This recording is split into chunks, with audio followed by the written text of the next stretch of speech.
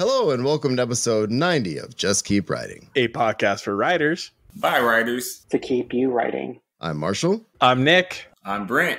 I'm Nia. And I'm Will. And we're back, people. And with us this week again is the awesome Nia Davenport. Welcome back to the show. And thank you so much for joining us again. Thank you for having me. So this is really exciting. You're back. You were on an episode of Just Keep Writing While Black a while back. And we loved, it was me, you, and Brent then. And I can't wait to see what we got this week, because we're going to talk about your awesome book, The Blood Trials. Hey. So I'm going to pass it over to Will to get us started. What you got, buddy? So I know if everyone hasn't listened to episode 56, that was Nia's first episode on the podcast. I would go back to it and listen, because it's almost a year and 2 months to today that we actually recorded that. And it's been a full month since Blood Trials has been out. So my question, Nia, for you is I want you to describe in 3 words what it was like writing this book. And they can be completely unrelated. Oh, okay, that's hard. Okay, so let me think back. It's been so long ago. So during the process of writing, brutal would definitely be 1. Cathartic would be 2.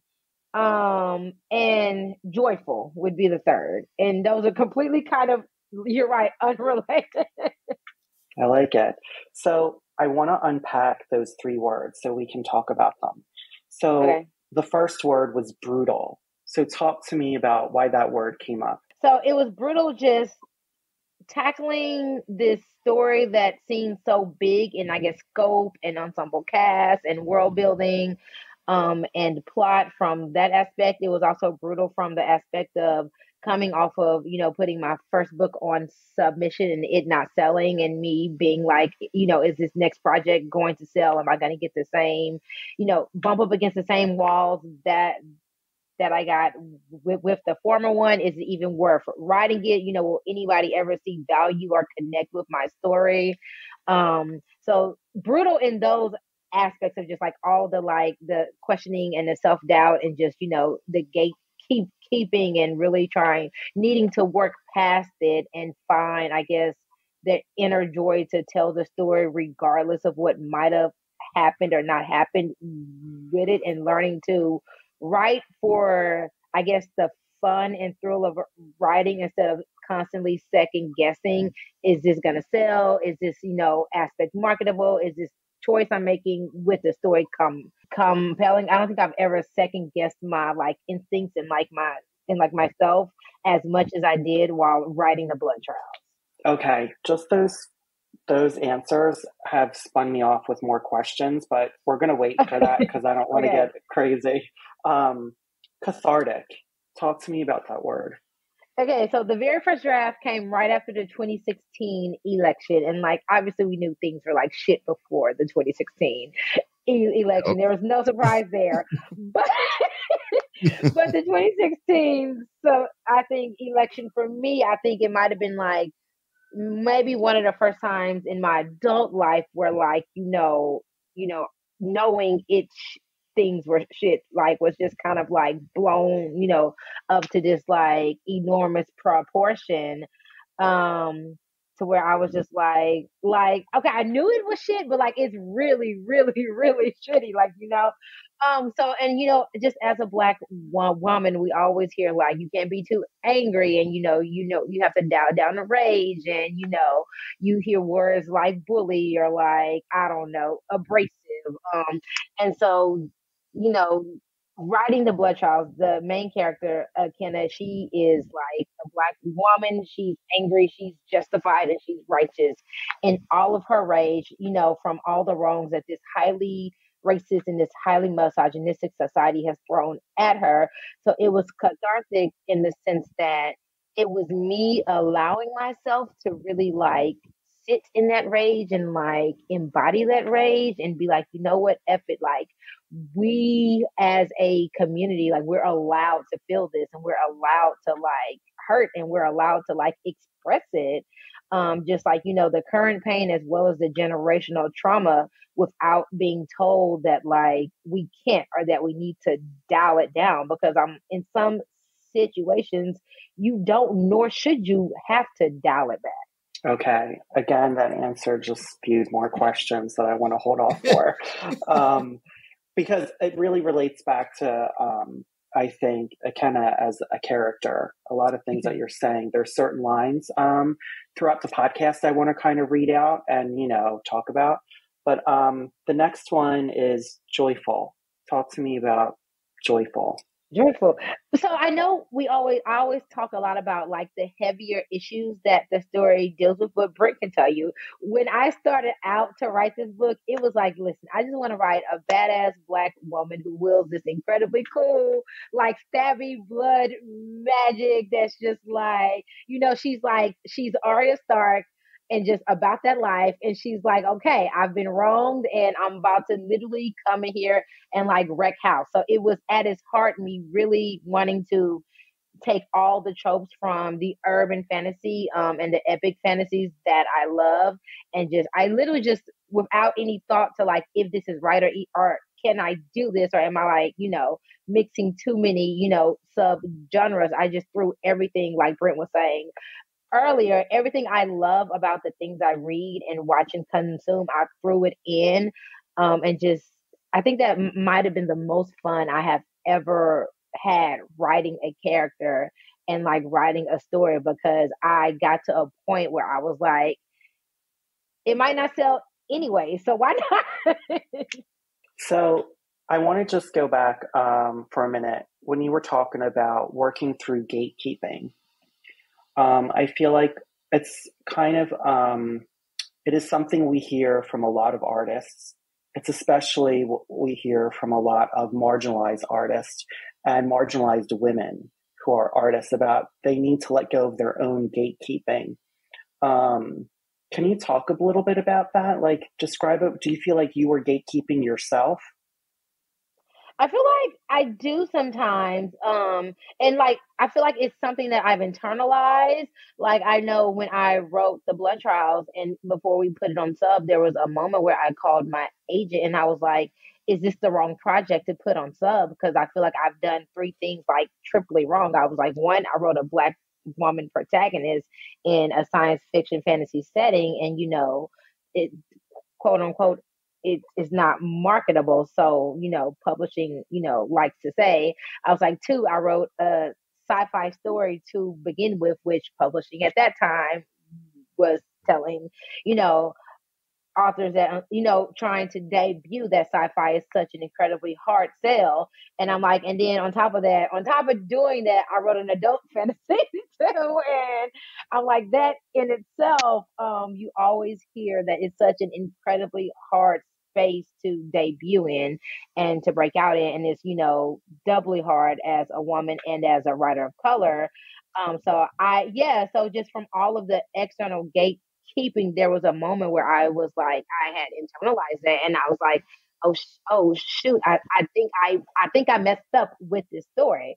I think I wrote the wrong story, and I don't know that it's going to sell, or that it's an editor or an imprint is going to like see value in it and like it and want to put it out there, because I kind of like ignored all of the you should do this and you shouldn't do that, not even thinking about it. Like I said, it was just this incredibly joyful, cathartic experience. I wasn't thinking about, like the business yeses and the business like maybe don't do that behind it. I was just writing at the time.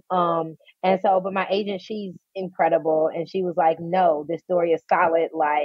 It's going to sell and it will find its audience. And I think me and Brent maybe even had a variation of that conversation as like, well, like, I don't know if this story is ever going to, be published or like find its readership. And Brent was like, no, like it's a dope story that needs to be heard.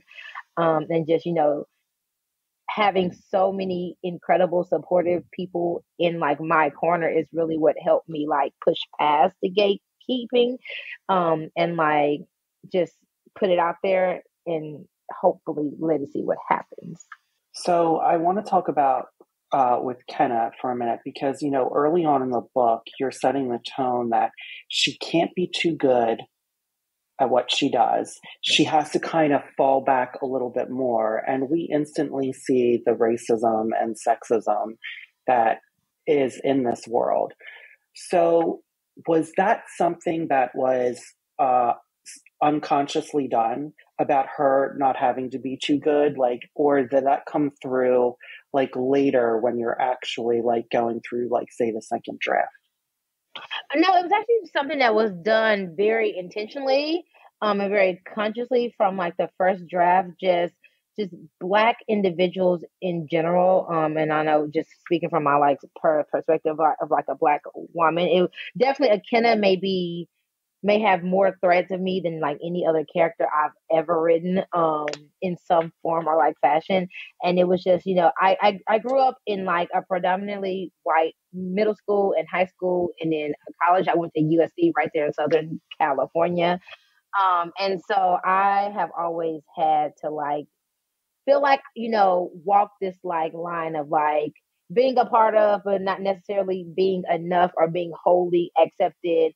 And then also feeling like, whatever the goals are, or whatever the ambition or the dreams are, you know, having to work twice or three times or like quadruple as like hard. And this is even true for publishing and like writing too, you know, just to like carve out a space and get sometimes not even as far, but like half as far as Brent, but just half as far as your counterpart. So it was definitely intentional for that to be part of Akenna's journey, and that to be part of her story, for her to be strong and confident in like her abilities and her competencies and who she was, but also having to, you know, walk a tight line between I can't be too good, because I'm going to get shit for it, or like I can't be like, I can't perform at this level, or like I'm going to come under a microscope.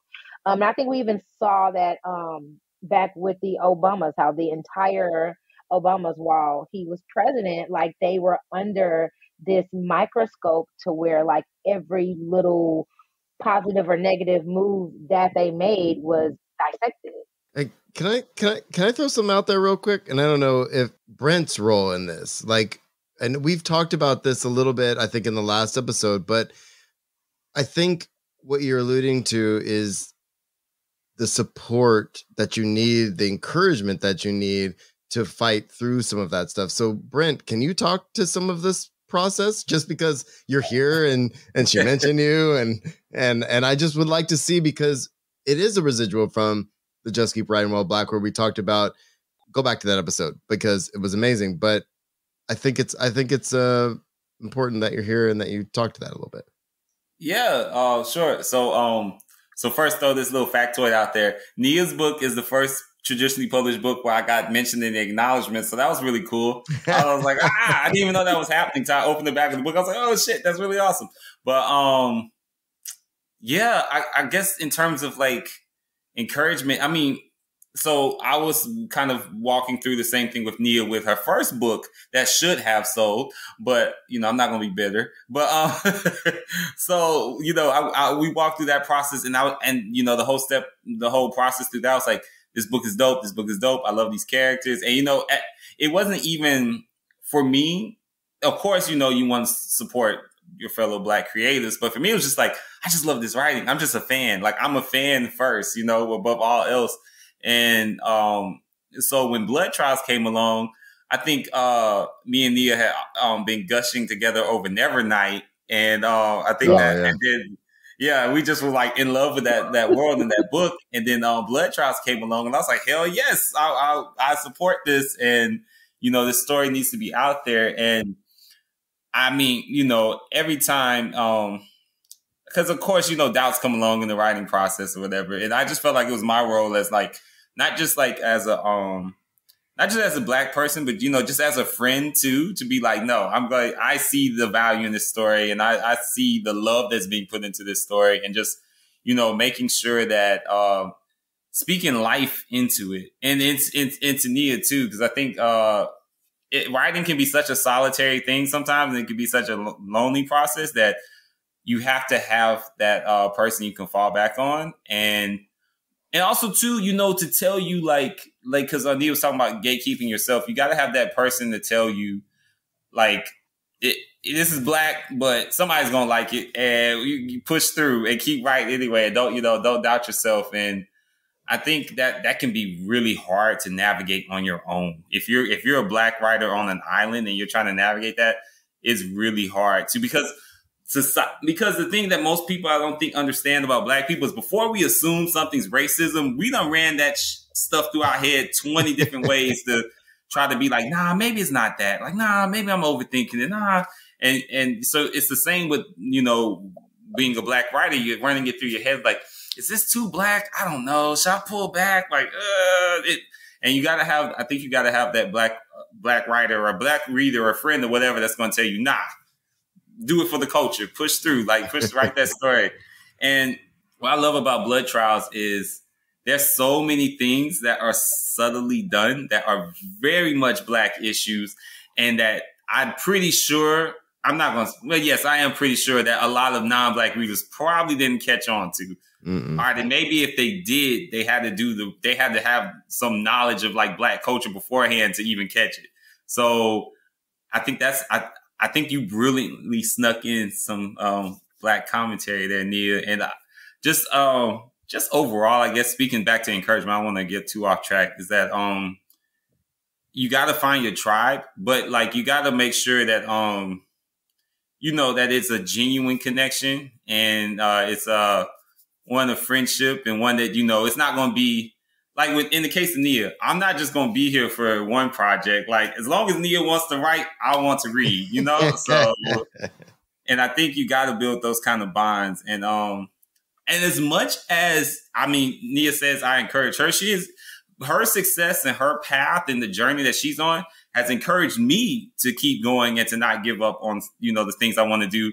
And I think it's a positive feedback, like I'm sure there's plenty of writers who see what Nia's done and the success that she's had, and it's made them say, okay, I'm going to keep going. I'm going to try. Like this is worthy. And if one of us can do it, then more of us can do it. So I think it's definitely a symbiotic relationship.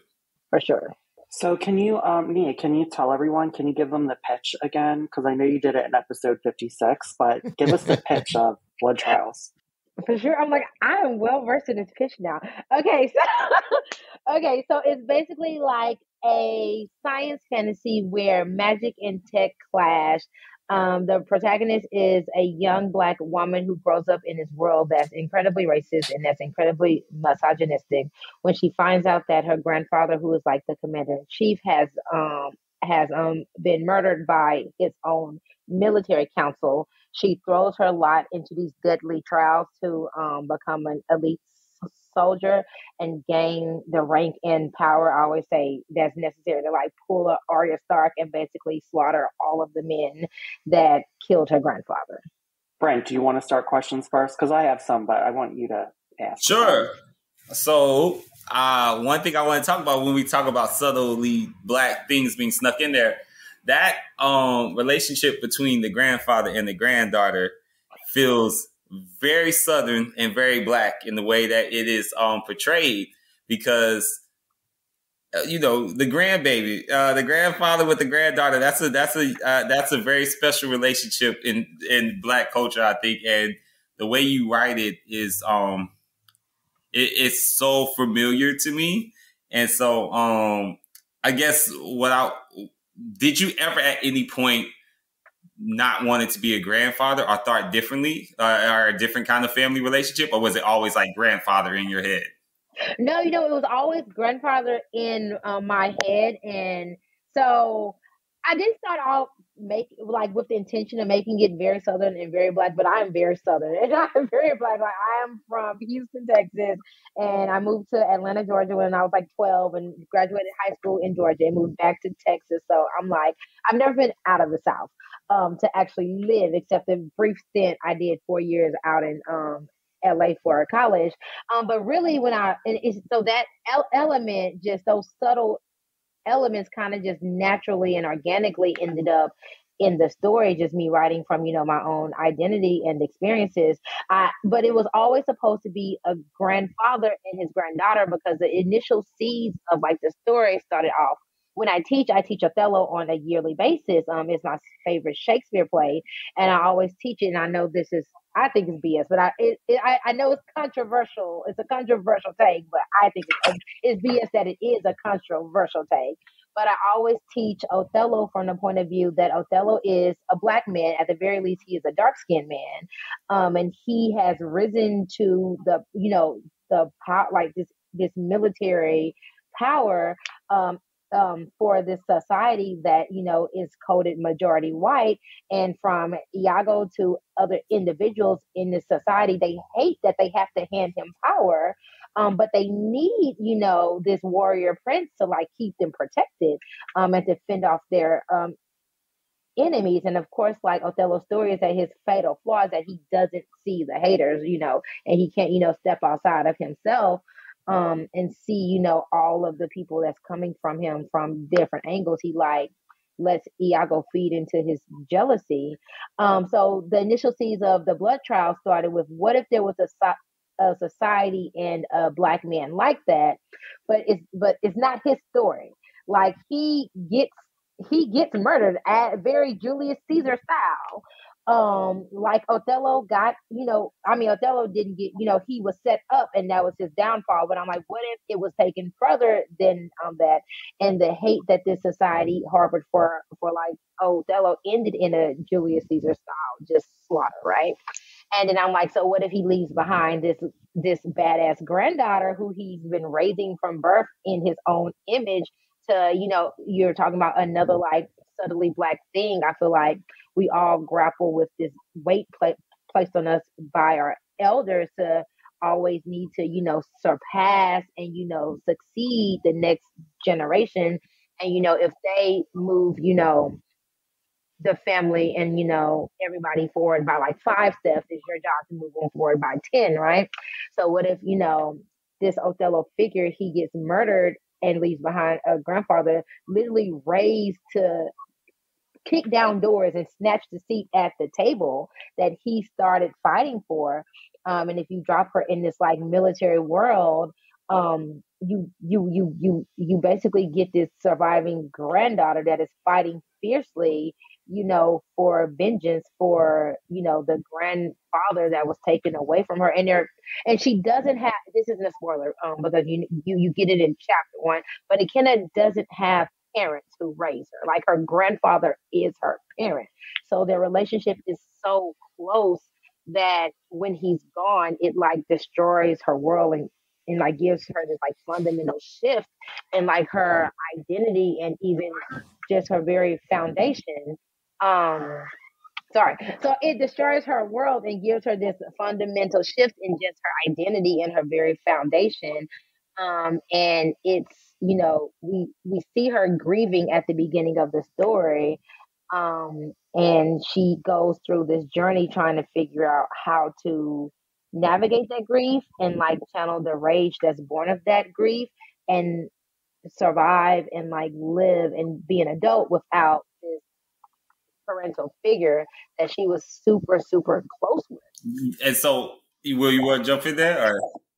Yeah. Do you mind if I want to read this section, and I have a question because this was the perfect segue. I'm glad that Brent brought up her grandfather because I felt like that was such an important relationship. And there's this one line that will be the last thing I read in this little section. But before this, just so everyone knows, this is a character named Brock who's talking to Kenna.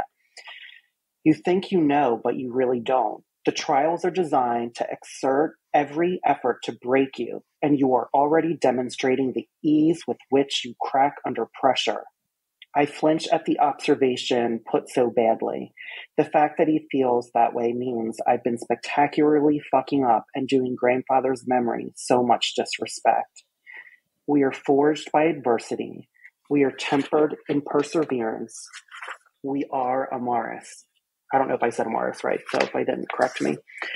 But that last line, that quote that she remembers by her grandfather, I felt spoke volumes and says so much in such a beautiful line about what he really instilled in Kenna and the way that, she was raised. So talk to me about, that memory of what her grandfather would pass on to her. Because I thought, did that just flow out of you? Like, were you just, when you were writing it, were you like, oh my gosh, this is like, this is something my grandfather would say to me? Or like, how did that come about? Because I feel like that was just a really powerful line. It's something that did just flow out of me. I was writing it, and I was like, this is something that the elders in my family would say to me, and it's something I would say to my kids as well in times of like trials or tribulations. I was raised very much by a family with a belief that, yes, life is going to be hard. Yes, things are going to be brutal, but at the end of the day, like, we come from like strong, tough, stock, and that, like, you keep fighting, or like you get knocked down and then you get back up and you like keep going. And the only way to like truly like fail or to truly like like crash and burn is to just never stop fighting. Like, I grew up in a household where I can say the word like I failed. Like, that's how, like, it was like, no, failure is not a thing. Like, or like I like I can say that I can't do something. It was always like, you can do it. You just have to figure out the how. So I very much grew up raised with, that way, and with that mindset that no is not a word. I can't do it is not a word. Figure it out. And so, yeah, that line came pretty organically and pretty naturally, I think, just from that.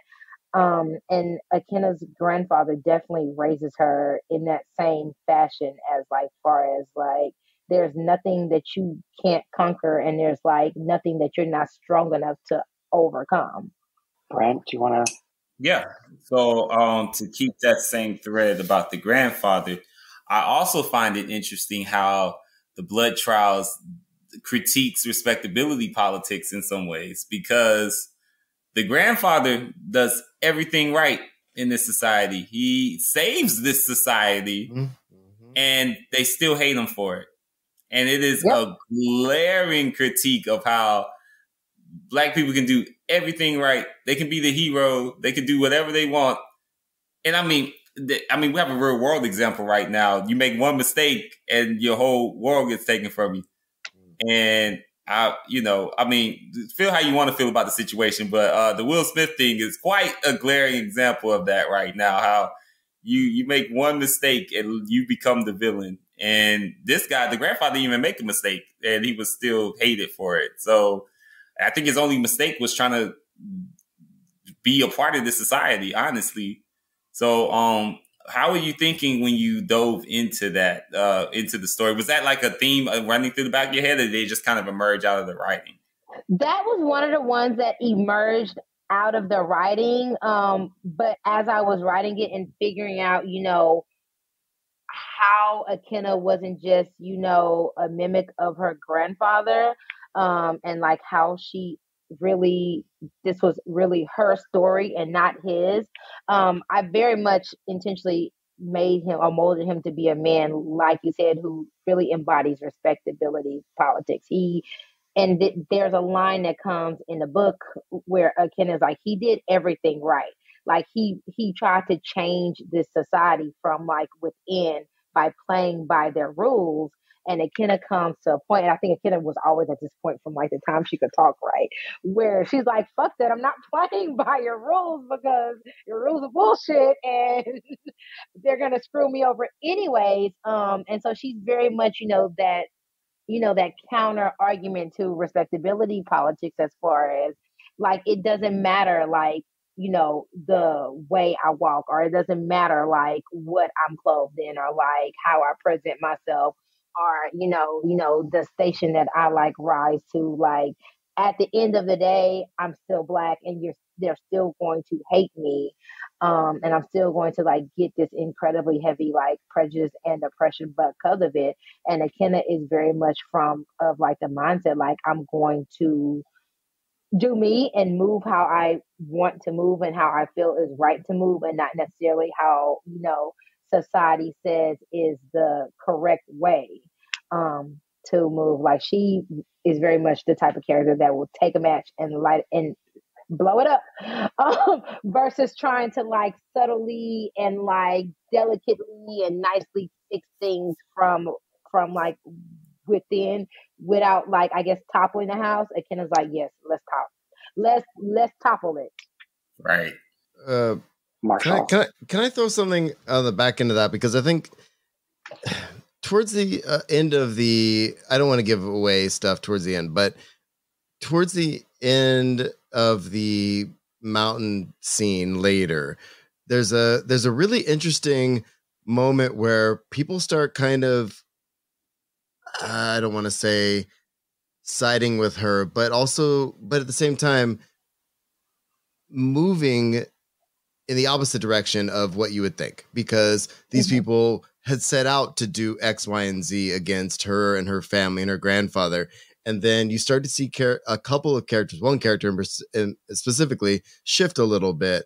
And I think that's really important. So was part of some of the conversation we're having right now about, I'm just trying to think of how I want to say it, but when that shift happens, was that intentional to like, this is how it could actually be if you guys fucking pull your heads out of your asses and acknowledge the fact that my grandfather did these things and I'm just trying to maintain that. Yeah, for sure. And I think that shift was also about like the wisdom that in real life, too many people don't get and understand. When one of us are like oppressed, no matter the identity, we're all in the sunken place and we are all oppressed. And it's like that slippery slope, you let the powers that be get away with like mistreating this certain group of people, and then when this becomes okay, then that means then this next group becomes okay, and then before you know it, we're literally living in 2022, and all of the the things we're seeing happen in the news today and around us. But so yeah, it was very much Akenna forcing change around her. I mean, she had to change and grow herself, but also forcing, characters around her to change and grow and to see, like you said, Marshall, my grandfather was actually trying to make, a better society for all of us, not just, people who look like me and him, but for everybody. And if you, can step away from this indoctrination that, we've all been handed, from the time we were 8, in like their world, when they go off to these martial academies, you would see that it's this corrupt cesspool for everybody, and there's got to be a better way to like fight to have. Yeah, and for me, like, that was a really powerful thing. I don't know, maybe it was my mindset when I was reading, but I mean, the fact that like I wish people in my life would actually be like, hey, you know what? I actually do see this, I think it's really powerful, and like Brent was saying earlier, subtle if you're not seeing it through the same lens, but it was a lot, and I really appreciated that shift, especially with that particular character towards the end. So anyway, thank you. I have a question. So the what really came about too is the idea of legacy, right?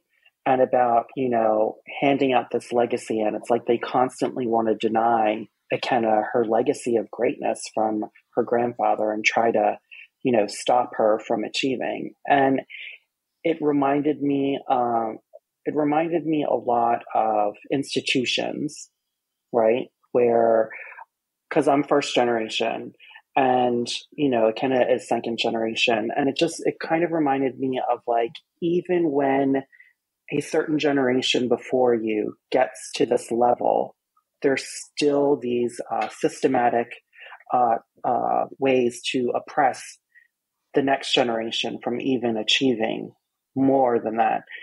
When you were building this world, was this something that you automatically knew that you wanted to grapple with in this story? kind of the idea of the way that systems work, because it was brilliant. Not like the very first draft. I think it's something that came out as I was world building and figuring out, how Akenna and her grandfather and even like the accessory characters, like because Zane and Celine, her two friends who, yes, they're white coded, but they're also, oppressed in their own way. One is a woman who, she, goes through her own share of like trials and prejudices and tribulations. And the other is like a white male, but he's incredibly impoverished. So he goes through his own share because of his socioeconomic status. So it was definitely like, as I was putting together, I guess, all of the elements and fleshing out the story, that it just started coming together to have this conversation about systems of oppression and legacy, and how, like you said, just I feel like we fight for so much within our finite lifespans, right? And to get so far, and it's all to like, improve our quality of like lives and like leave something better for like, our descendants or whatever. But it's like we're fighting, but then when the next generation comes, if they're bumping up against, the same or similar hurdles, and having those same setbacks and like challenges, is definitely like a commentary on what the hell are we doing, and like how do we actually force meaningful, significant, persistent change. And the grandfather, this is interesting that legacy gets brought up, because in his own way, the grandfather keeps Ikenna from her truth too, because it's a commentary too, I think, on how a lot of Black parents, especially in like previous generations, would purposely diminish the certain traits of their children because they didn't want white people to notice, or they would beat their kids before the white person could say something about it, or don't embarrass me in public in front of these white people, and doing these things that to basically you thought you were protecting the kid. That was what you were doing, but you also were diminishing them. And the grandfather does that to Ikenna.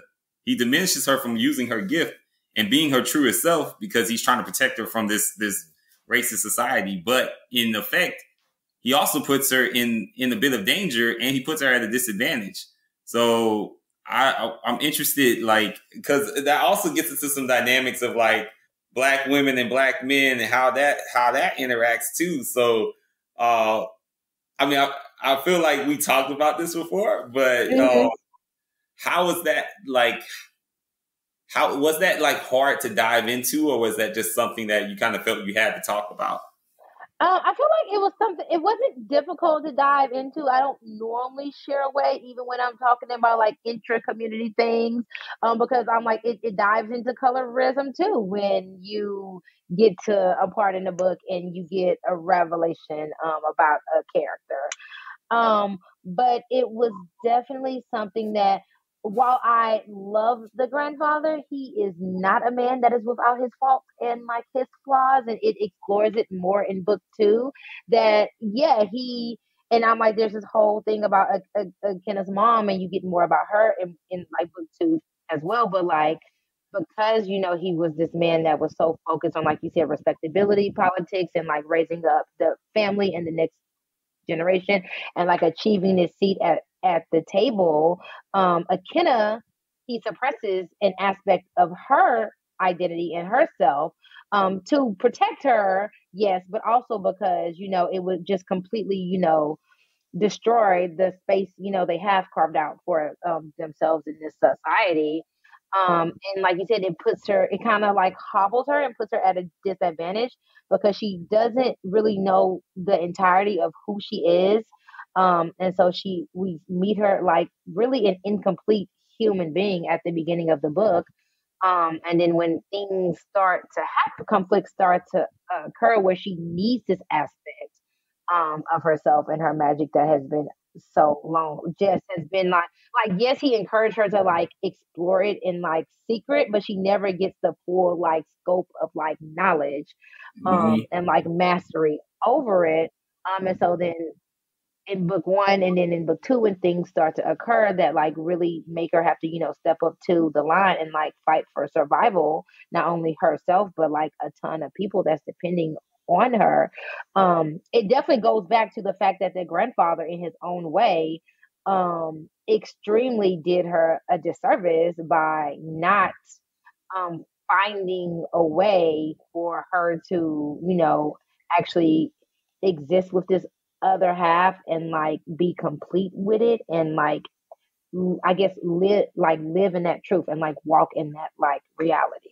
And I get this question all the time without spoilers, is there's this other kingdom, right? That's basically my version of like something like Wakanda, if Wakanda was without its faults too. That's like basically like my like ode to like just this idealized version of like Black excellence and like arts and like culture and like flourishing. And like some of my readers are always like, why the hell didn't she just say F it and go live there? like why did she just like pack a bag and be like, okay, I'm leaving? But I also feel like that's definitely a commentary on, the Black diaspora is very varied, and we're not a monolith. But I feel like these are one of those fundamental questions that I grapple with as a Black American. Like me and my family, we've had several conversations at several points about, is this a country we want to continue to live in? Do we want to, raise our children in? Do we want, our next generation to grow up here? And if it's not, then where do we go? And where else would we fit in that, truly feels like home, and that feels like it connects to our roots and to our identity. And I feel like some variation of the conversation always goes back to us staying here because,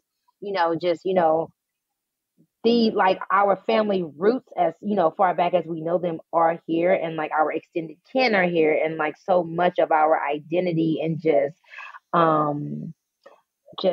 our like just way of life is linked here. And I think that answers readers' questions for why the hell doesn't Akenna just leave? Because I feel like when you're born and raised in a place that you've embodied in your heart and mind and just everything you are and your identity as like your home, the solution isn't as simple or isn't as cut and dry as like cut and dry as, well, why don't you just go? So I got a question. Okay. What's the hue of the people asking this question? Surprisingly, they're our hue. Okay. I was checking. They're us. I mean, obviously they're us. I'm like, if they weren't, then they would not get that, delightful of an answer. Yeah. Because I just wanted to check because I'm like, I think it's easy sometimes for people that don't understand the roots thing and the history thing to say, oh, why don't you just go and leave someplace else? It's like, well, I can't necessarily leave. And in Ikenna's case, it's like, if I leave, everything my grandfather fought for meant nothing. Exactly. Mm-hmm. And so yeah, I'm surprised. I was expecting a different answer on that one, but I can see why we would ask that, especially now. I can see, and it's especially in our post Black Panther age, where like given us like a picture of what leaving could look like in the science fiction fantasy space. I'm not too surprised to get that question like post Black Panther. That's fair. Yeah. All right, so I have a question actually based on the episode 56 that you were on, and it kind of is more about the reception of the launch and like how has it been for you since the book has come out? It's been a month that it's out, and tell me like what were you delightfully surprised about, and what are some things that you learned, through the launch and just through the reception of the book?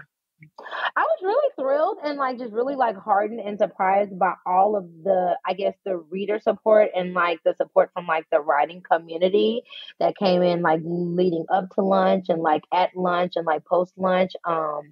People have really like, I was very scared. I was like, is everybody going to hate this book? Like, is it not going to connect? Is it not going to find its audience?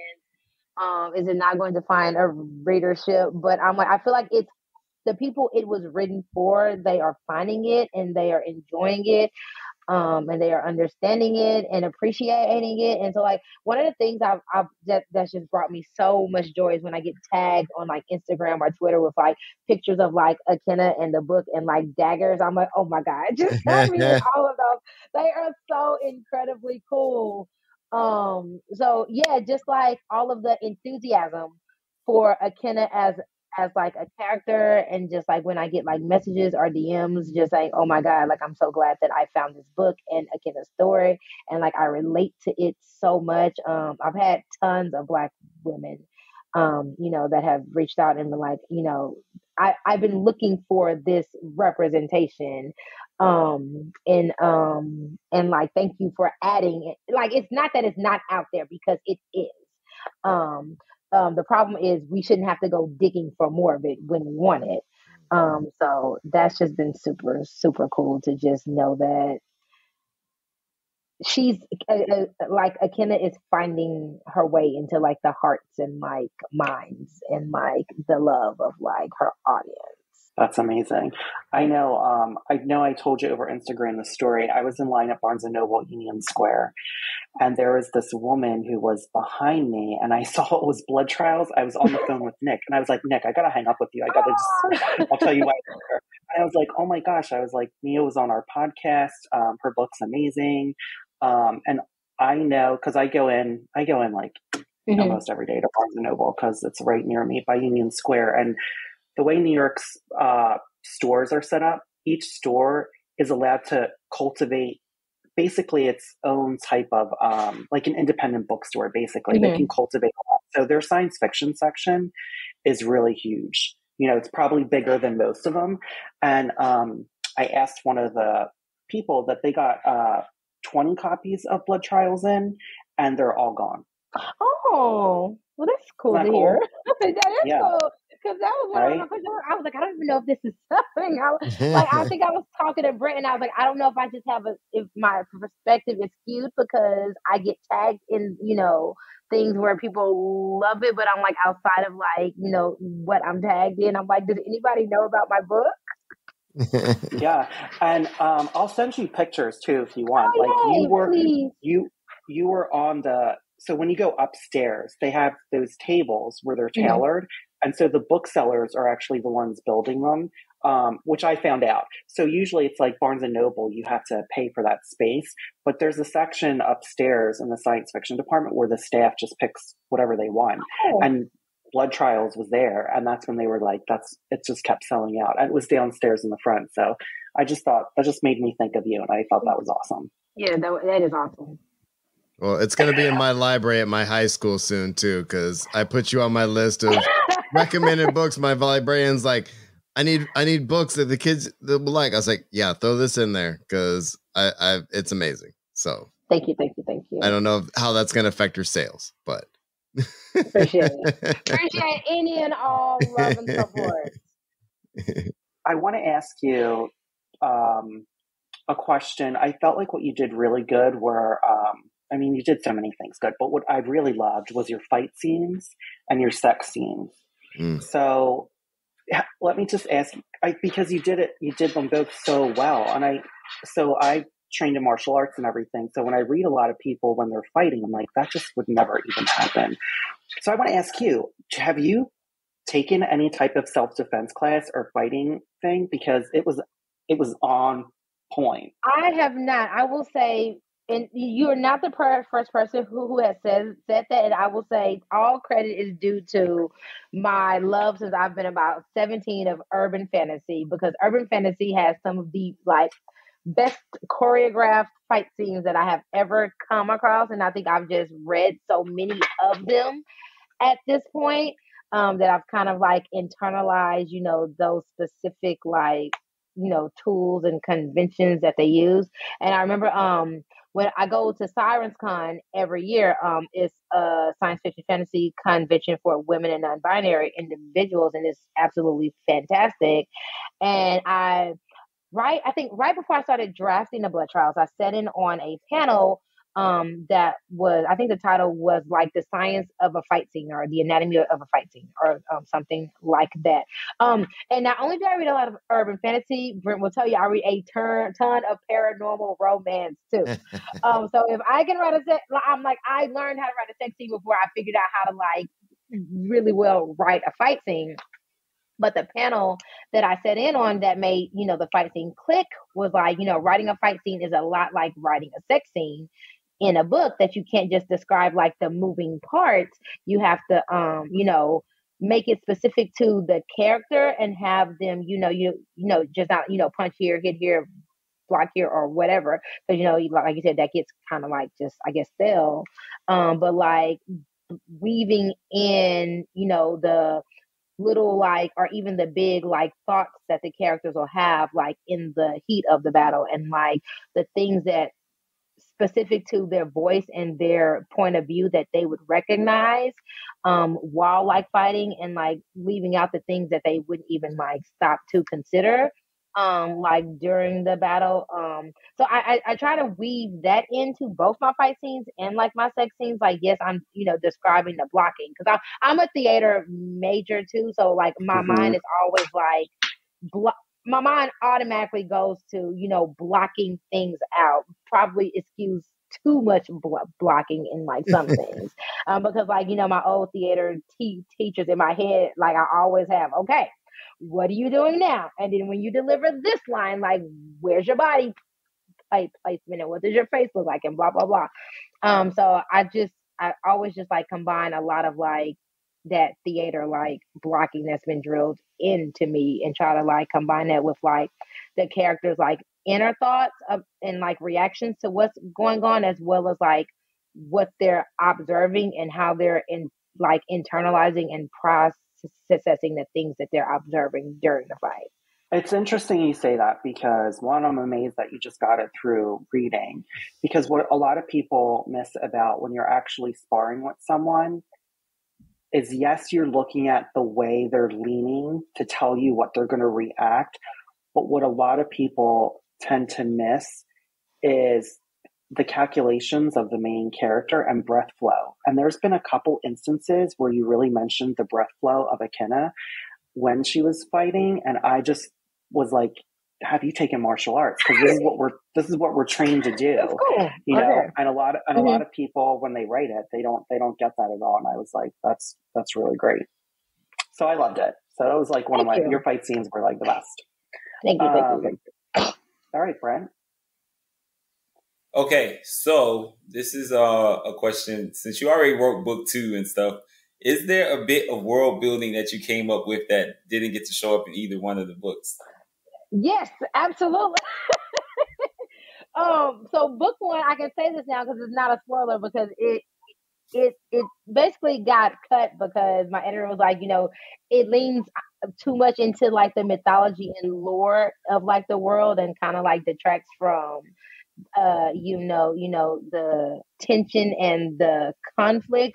But there was this, I loved it. You've read it, Brent, the cool like that. There's a scene that's no longer there where like one of the trials is the aspirants going into this pyramid where it is basically it's been cursed by the gods, and like they go through hell in this pyramid, from like having to survive in like these like icy like lightless waters, and a good bit of them drowning, to like fighting like this like basilisk, and one of them getting stabbed with like one of the fangs. Like it is wow. But basically each of the pyramids has like a tomb with the old god sarcophagus, and they're sent there to get these 3 relics, which all of this is obsolete, so they're not spoilers, because the entire plot line got cut from book 1, and we went in a totally different direction. But that's one of my like oldies but goodies scenes that I'm like, I'm gonna have to save and work this back into something else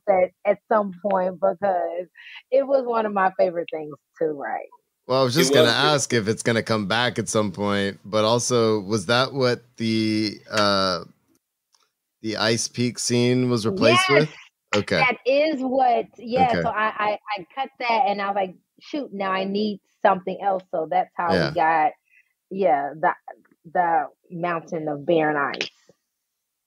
Yeah, well, I got to read the first version, and it was really cool, and I really want you to rework that into something else. So, can we get like a deleted scenes release here or something like that for the back end?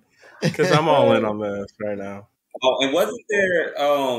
Wait, no, I can't talk about it. Never mind, because I think it might be in book 2. Okay. Nick, you got anything? You haven't asked a question yet. Man, y'all are slaying it with the questions.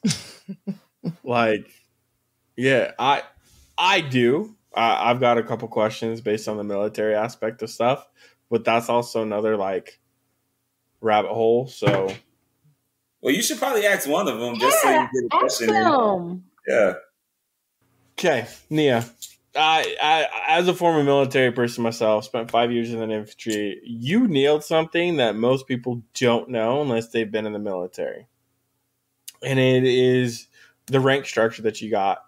But this, I mean, we see it with Reed, we see it with Chase, like this bravado that I am better than you because I outrank you type of thing.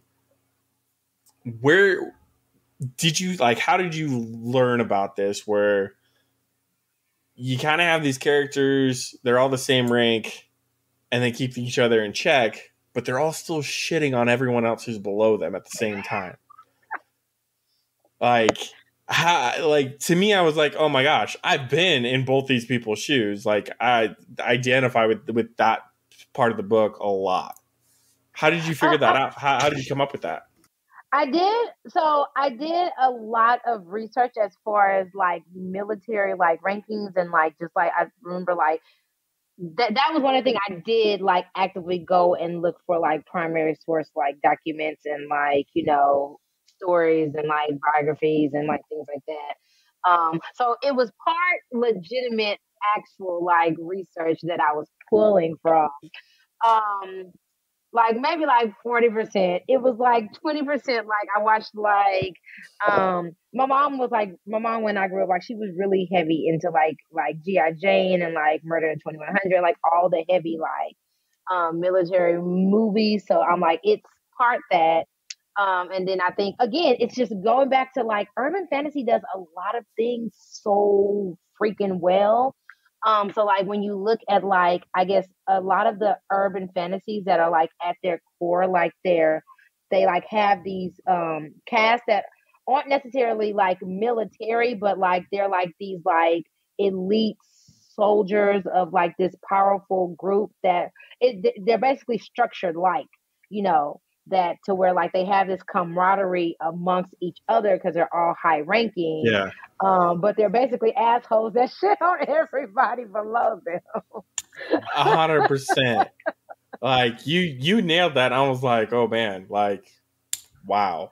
And then all I think a little bit, and then it was also equal parts about like getting into like I don't know a lot of the trials and the structure and the rank. Just I threw in just I'm a Black Greek, so I'm like that. You know, all of that was just like a hodgepodge of like many different things to get that together. And Marshall's over there laughing. I love it. I love it. It was so good. So follow-up question. Another one that you kind of nailed. You trying to keep this spoiler free. There's a line in there about they're gonna put us through hell to make us bond, and how I doesn't resonate with her. She's like, that doesn't make any sense. After one of the trials, 3 or 4 or 5 of her peers stand up with her and refuse to listen to support her. And that's another moment where I was like, damn, like, you did it again. You put them through hell to make them bond, even though they didn't want it to. Can you talk about that type of mentality and digging into that one? And like, why did you want them to be closer based on that? So that mentality 100% came from me being a Black Greek. Just that idea of like we're about to go through hell to like get the sisterhood or get the brotherhood on the other end of hell. And then also just I wanted, like I said, the story is about Akenna as a Black woman, but I didn't want it to just be about, that and her struggles. I really wanted it to be a story that dove into the struggles of, like, I guess, different perspectives and different identities. And to where at the end of the day, even though like everybody except Akenna's two core friends starts out against her, like the hell they go through, like truly does, like at some point, if we're all facing like certain death, right, we have to put like the pettiness aside um, and get it together. And it's just the idea that like literally staring like down hell and like death and like so much like carnage. Um, like you have to be either a complete asshole or a complete sociopath not to bond with your group that you go through that with when you come out of the fire on the other side. 100%. Yeah. No, I thoroughly enjoyed the military aspect that you have in here. I think it's really well done. It's world building like to the max. Like, really appreciate it. It's anyone who's looking to build a military in their books, like read Nia's book first. Like, she nails it. She gets a lot of it right. Brent, Will, back to you guys. Well, I know we're at time, so we gotta wrap it up here. Okay, one final question. Okay, what is your biggest hope for your book 2? Ooh, as far as like what people get out of it, or what I can do with it, well, what people get out of it? What's your biggest hope? My biggest hope is that you read it and you have fun with it and it takes you on like a ride, but also there's definitely a question that gets explored about, that age-old adage that like power corrupts and absolute power corrupts absolutely. So book 2 is for sure a conversation of, we end book 1 without spoilers with Akenna and other people poised to do a certain thing. And book 2 is about Akenna grappling with the magic that she has, that's very lethal and very powerful and very destructive. And Akenna and the people that she's with who are poised to maybe do a certain thing. Book 2 is a question of rebellion and war and what this change look like. Do we, perpetuate more carnage and more massacres in order to achieve the change? And if we do, does that make us as bad or any better than, the regime we're trying to replace? Or, is there another way? And, I think it's a big question for Akenna, because Akenna comes out in book 1 literally swinging, and like literally like solving her problems with violence first, and putting the brakes on later. And book 2 makes Akenna have to really question if that's the right way to solve problems when they involve, when like the weight of, and I guess the lives of an entire society, hinges on how you choose or choose not to react to the situation. All right. I see. I wanted to leave a segue for you to kind of like entice readers. All right, thank you. So yeah. Yeah, awesome discussion. Thank you again for coming on as always, and for being just this superstar talent that's like out here really, I think really pushing the envelope for what science fiction and fantasy can and should be. So you're definitely adding to an ongoing conversation. So yeah, this has been great. Thank you all for inviting me. This has been super fun. Yeah, we're gonna ask the last question. Yeah, I was gonna say we need a version of our last question. Yes. Your questions were do. phenomenal. I'll let Will handle that. All right, so I'm going to change it up because I just listened to episode 56 and Marshall asked kind of this question. So I'm going to give you a little different one. After you finish, did you finish? Well, let me ask you this: or have you completed book 2 and handed that in yet, or are you still in like the edit phases? I completed my first draft of book 2 February 1, and I'm waiting for my editor to send me edits back so I can get started on that phase. Great. So then this goes well with this question. So, what keeps you writing new stories after you've like really spent time with these first two novels? The first one's out, the second one's written, you're waiting for edits. So what keeps you writing to the next project? I think for me, it's literally a compulsion and a love. I'm like, it's gonna sound cheesy, but like writing is as much as a hobby as like watching TV or like traveling or like listening to music. Like I can be doing anything, and I can like these characters or this world will pop into my head, and I'll just get so excited about it and be like, yo, I gotta like go grab my laptop and like legit like write this. And it's work, but it also just never feels like work because it feels like I am playing in this sandbox. And I always know like the project is working, and it's the one when I don't want to pry myself away from the story. And even when I like have to put the computer down, I'm still like giddily like thinking about, oh, this will be cool, and I want to go back and put this in, and I want to like get back and dive back in and finish this scene. So it's as corny as it sounds, like the love and the passion for storytelling. I love that, honestly, because I think a lot of times we tend to focus on like, oh, it's just so hard. It's like, this like writer's strife. And not that that doesn't happen, but I love how joyous you always come across when you talk about your stories and about writing as really joyful and happy. And I think that's such an important part of art because it's really like why we do it, because we love it. We love storytelling. So I appreciate that a lot. Thank you. And this has been Just Keep Writing, a podcast for writers, by writers, to keep you writing. You can find us at justkeepwriting.org. Follow us on Facebook, Twitter, Instagram, and YouTube. Feel free to reach out to any of us on our social medias, and please jump in our Just Keep Writing Discord channel. Links to all of that is in the show notes. Lastly, please support our show by going to patreon.com/justkeepwriting. We offer daily writing prompts, early access to podcast episodes, and much more. Thanks for listening, and just keep writing.